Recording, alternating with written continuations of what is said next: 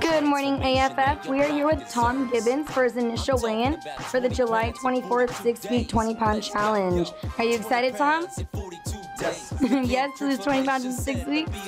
Alrighty, let's go ahead and hop on the scale to get that initial weight. 256.8. So let's kill.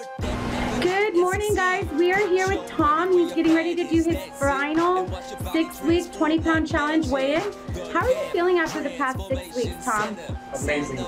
Amazing. All right. Well, he started this 724 challenge at 256.8. Let's go ahead and step on the scale and get your final weight, please. 233.4 for a total weight loss of 23.4. Woo! This is it, yeah.